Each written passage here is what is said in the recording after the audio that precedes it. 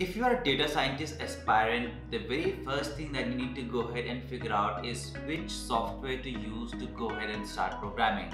There are many tools available online and on the internet, and in this particular video we're gonna focus on Jupyter Labs, one of the widely used IDE by data scientists, and we are going to cover step-by-step installation, getting to know the entire UI, how to get started, everything in detail, and as I always say, coming up.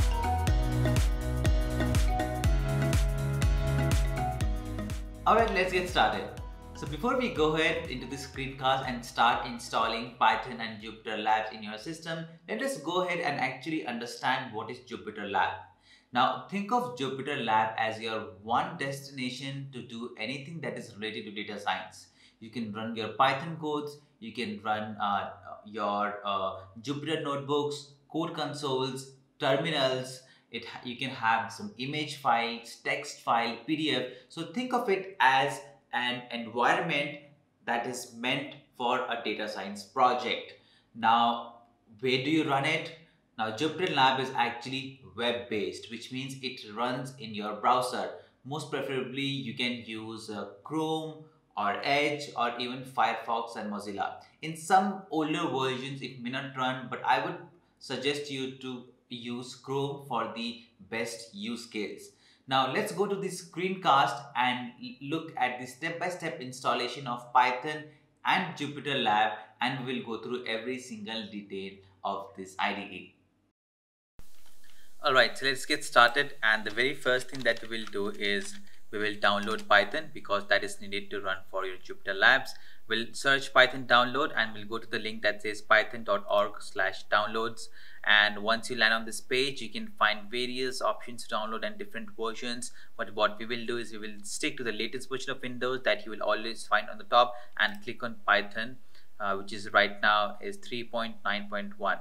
You can see on the bottom it says Python 3.9.1 is downloaded. I'll click on open file, and now see, it's very important that you go ahead and click on the checkbox that says add Python 3.9 to path. That is super important. Click on install now, and this should be done in a while. So as you can see, now the setup has been installed. We'll click on close. So what we'll do now, if we go to Windows and search for Python, you must see Python app over here, but what we are actually interested is that go ahead and search for CMD, and when you do that, just write pip help. This is what is actually needed. Now if you get this command, pip command, if you get this output, it means your Python has been installed, and this version of Python, the latest version of Python, includes the pip, and that is what is actually needed to go ahead and install Jupyter Labs. So let's go ahead and now install Jupyter Labs in your system. So while your command prompt is open, what you're supposed to do is you have to write pip install Jupyter Lab. Make sure you have an active internet connection for this, and this will start downloading your Jupyter Lab in your system. So let's wait for a while until it downloads. It should take a while, and I'm going to pause my system and come back once it's done. You can now see the Jupyter Lab has been installed. The only warning that you see here is to go ahead and update pip version, which is okay. I'm gonna avoid it for now, and let's go ahead and start the Jupyter Lab. And how we do it, we write JUPY Jupyter, okay, PYT Jupyter space LAB. That's it. If I press enter, now this should open the Jupyter inside my browser. Now I'm gonna pull the Jupyter Lab over here. You can see it's loading, so it will open in your default browser. I have the browser Chrome as the default, and what you see here is the landing page of Jupyter Lab. Now let's go ahead and understand every single thing that you see over here, starting with the left sidebar. So on your left hand side, this is called the left sidebar.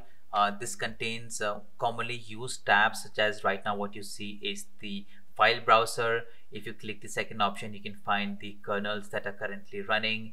The third option is table of contents. You can actually go ahead and create a file that has all the table of contents. And the fourth one is the extension that allows you to go ahead and install some third-party plugins that you can go ahead and enable it. You're going to spend most of your time over here and here, and pretty simple. Just think of it as a file directory of all current things that are running. Now, whereas if you go ahead and look at the top, this is called the menu bar. I'll quickly go through and tell about what's in file.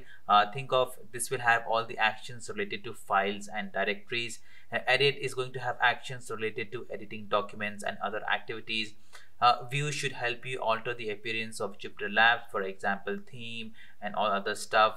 Run contains the different activities, such as if you want to go ahead and run notebooks or code consoles, you can go ahead and do that. Currently it's not active because we are not in any of the Jupyter Lab or the console. The next one is kernel. Now kernel manages the actions, and you can think of this as these are the separate processes for running of the code.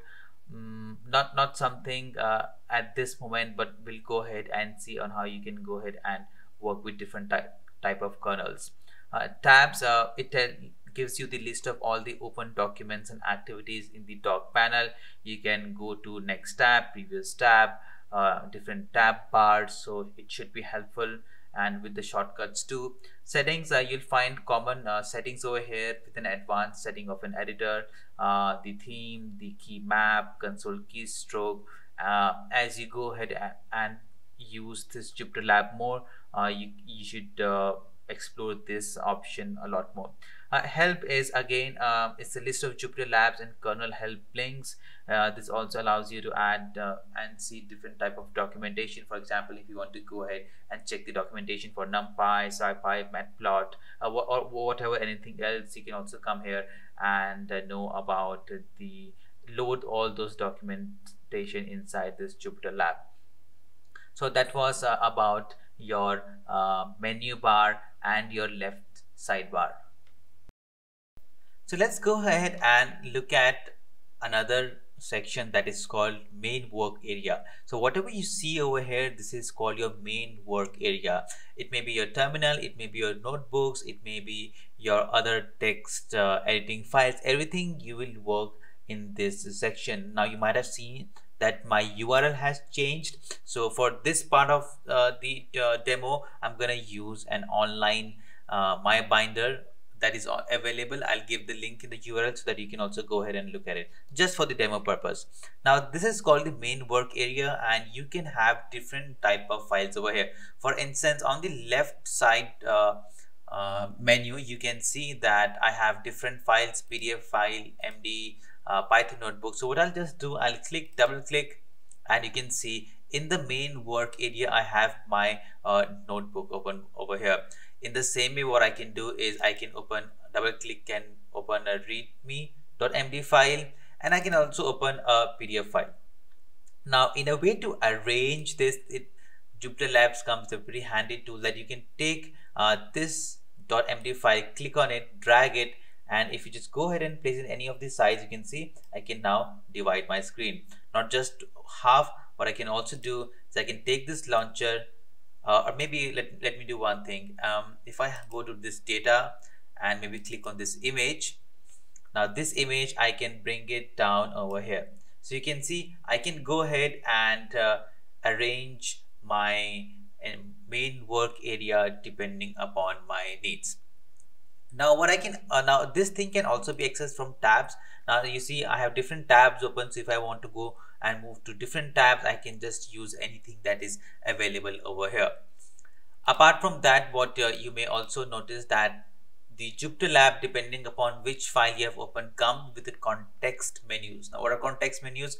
For instance, if I go ahead and right click on this white space, you see I get new folder, new file, new markdown file, and paste. That is an option I get. If I go ahead and right click on untitled Python file, you see I again get these options. Now these are called context menus.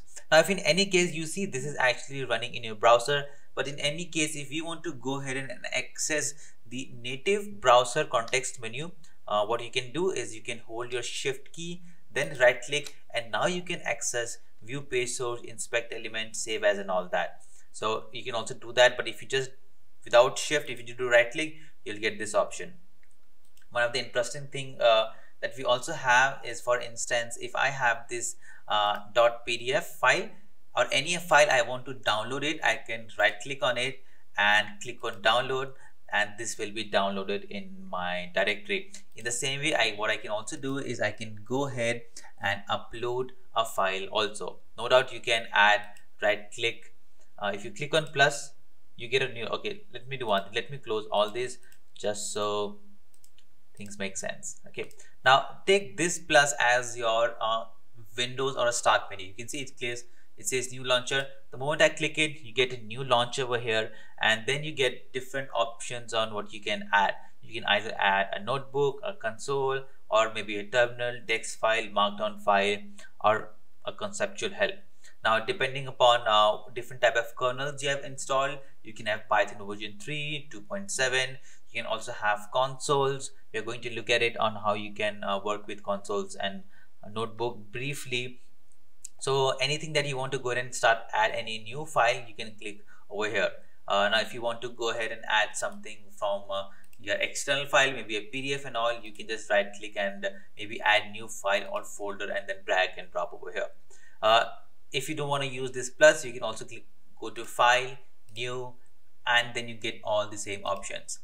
The last thing in this section is with the keyboard shortcuts. If you click on settings, go to advanced editor settings, you get an option over on the right hand side that says keyboard shortcut. Scroll down a little bit, and here you see all the shortcuts available that the Jupyter Notebooks, consoles, and other Jupyter Labs comes with. So if I want to go ahead and change it, I can copy this in the user interface. I can come here, paste, and from Alt W I can change it to P, and then I can save it. Preferably some people like to do it, depending upon your choice, you can go ahead and do it. So that was about working with files and managing your main work area. Now we'll go ahead and look at the text editors. Let's go ahead and look at the text file in Jupyter Labs. Now to add text file, you can go to file, new, add a text file, or you can use this plus icon that should open launcher over here, and then you can double click and add a text file over here. Now these text files enable you to add different type of configuration informations, that may be syntax, highlighting, key maps, basic theming. For instance, now this is a file. I can go to settings, Jupyter Lab, I can go on a dark theme, or I can also go back and change it to light. Now there are different things you can go ahead and do it.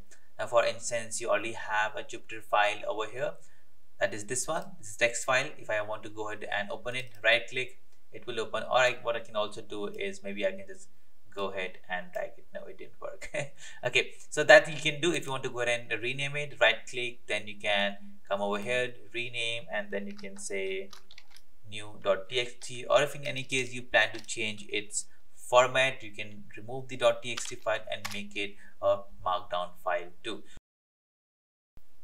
In the same way with working with text files, as you explore, you will find ways to go ahead and use it. You can also add the very famous Jupyter Notebooks, either again with the plus icon. You can see you get an option for Jupyter Notebook. I can go ahead and click Python 3.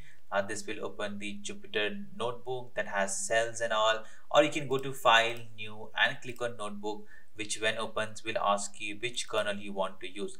Now for this instance, I only have Python 3, so it will give me only Python 3, but in any instance, if I have different version or different kernels of Python installed in my system, it's going to give me that option. I can go ahead and add those too. Now Jupyter Notebooks needs a very dedicated video to go ahead and understand it, and I will leave it up to here now, because this is just an overview of Jupyter Lab. And now we'll go ahead and look into the code consoles. Now, code consoles are exactly the same way with your Jupyter notebooks, but a slight different approach. Now, if you go ahead and click on this plus icon, or if you go to File, New, you get an option to select console. If I click that, it again asks me which kernel you want to use. So you definitely now know that consoles actually run Python in the background. I'm going to select Python 3, and over in the bottom over here of the screen, you can find this very similar Jupyter-like cell. I can write print. Here I can write hello world and press shift enter to run it. You can now go ahead and see that it shows you the output. Just the way you run a particular cell in Jupyter notebook, you go ahead and run a particular cell in your console. Now, just like Jupyter notebooks, if I go ahead and write PRIN and press tab, it does an autocomplete. And if I just go ahead and write print shift tab, it gives me the entire description, the parameters and the values it can accept, very similar to what we have in the Jupyter notebooks. And in any case, if you have a lot of content in your console, you can right click on the white space and click on clear console cells, and it will clear everything. And you can also always go ahead and click on restart kernel to restart your and to remove your or the outputs from the program.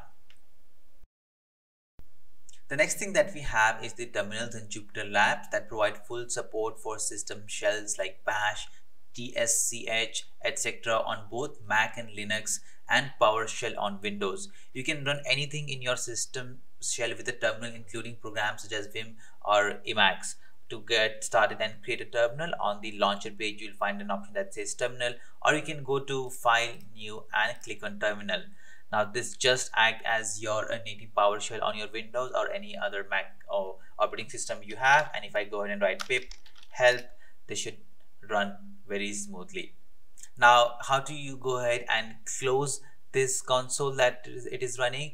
Now, in your left side menu, if you click on this, you can see all the kernels and terminals that are running. They have, although you have closed it from the top, but you see they are still running. Now, to go ahead and shut down, you have to click each one of them and then shut it down. Be very careful. Once you shut it down, all the outputs that any Python program or the terminal may have will be removed. So you want to make sure that double check before you go ahead and shut down any of your terminals or kernels that are running. Now, before we go ahead, let's quickly talk about a very important and handy feature, that is command palette in Jupyter Labs. Now, all action inside the Jupyter Labs are processed through a centralized command system, and you can go ahead and access them using a keyboard shortcut that is Control-Shift-C or Command-Shift-C for the Mac. This should open your search option, and you can find all different activities you can perform inside the Jupyter Lab. So pretty handy. You use it very often. The shortcut is Control-Shift-C or Command-Shift-C. Now, apart from that, whatever we have seen now, I think you might have got a good idea about what is Jupyter Labs and what are the things you can go ahead and do it. What are the different files that we can have on inside the Jupyter Lab? Let's talk a little bit about that. Now, you've already seen we can have Jupyter Labs inside it. We have seen you can have images, you can also have PDFs, you can have HTML, you can have Markdown, you can have text files, you can have JSON file, you can have CSV files, and a couple of more. So think of Jupyter Lab as you can go ahead and add almost everything that will be useful for your data science project. Now, we also have some advanced features like adding external libraries. I mean, for instance, adding external plugins and all that. That is something I would suggest you to go ahead and explore. And in the coming video, we're going to talk about Jupyter Notebook very specifically. We'll go in every single detail. We'll talk about keyboard shortcuts. So that is the call to action after this video. And if you have reached at this point of video, thank you so much for watching till here.